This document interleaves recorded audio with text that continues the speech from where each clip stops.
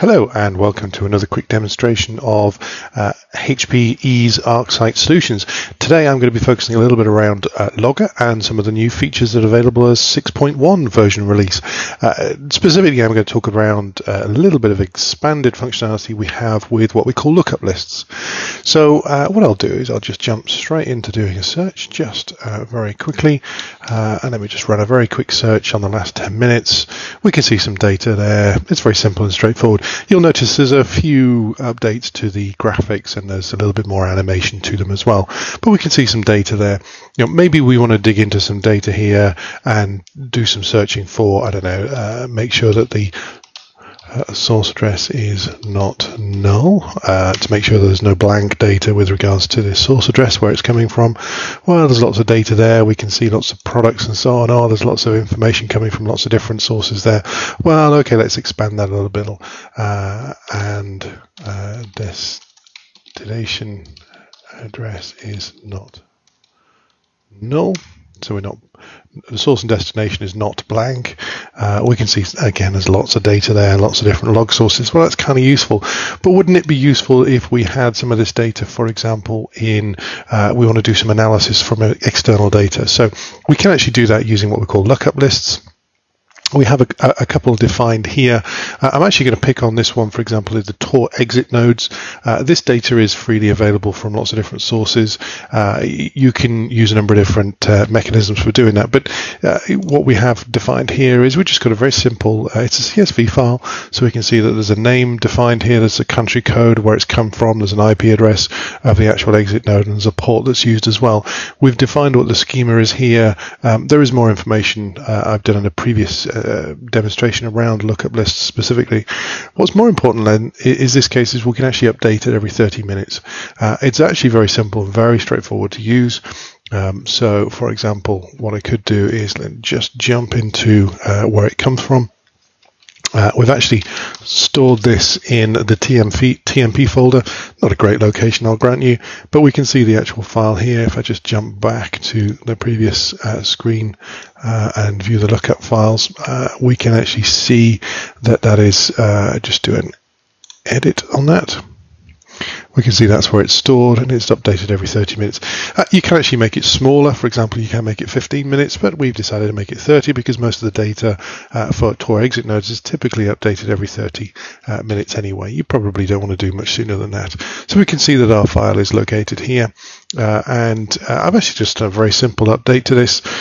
So if I just do more update, you can see there's a quick little test in there as well, just to show, and it literally is a case of I would just simply overwrite that file. So it's very easy for me to do that. So copy update onto lookup. Do I want to do that? Yes, and it's done. So I now have to wait up to 30 minutes for the refresh to occur. It's going to refresh that data into the actual lookup file itself, and then I'll be able to use it.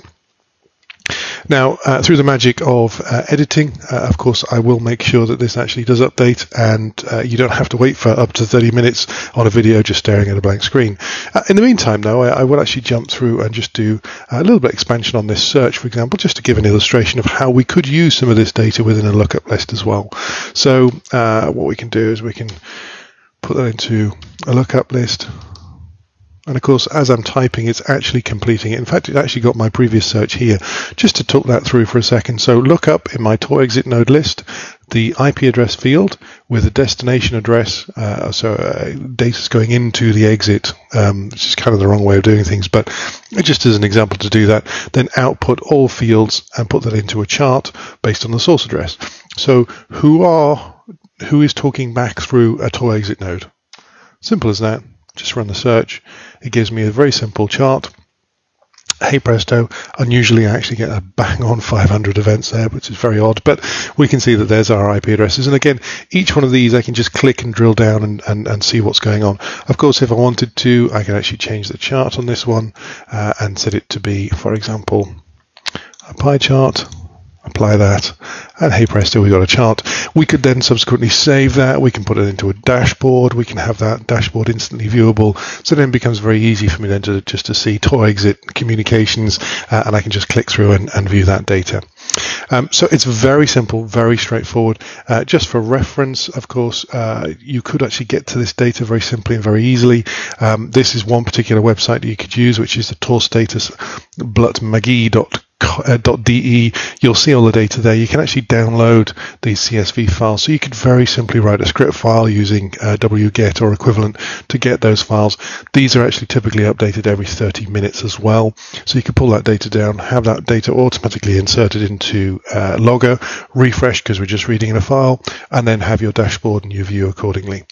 But like I said, on the magic of viewing this data in the first place on an edited file, if I just go back and view my tour exit nodes briefly here, and through the magic of editing of the video, because you don't want to wait that long, I can just go tour exit nodes, and then we can see that the update that was made to that is there and ready to go. So I will just a very quick walkthrough of a scenario that you could use an automatic updating lookup list with information, for example, in this case, tour exit nodes, have that file updated, have that lookup list automatically updated against a schedule, and then have that reflected in a search, which then can be used in the dashboard very simply and very easily. If you want to give me drop me a note and let me know if you've got any other suggestions around these kind of ideas and ways of using lookup lists, then please do drop me a note through the Google Plus mechanism as well. That would be great. Thank you very much.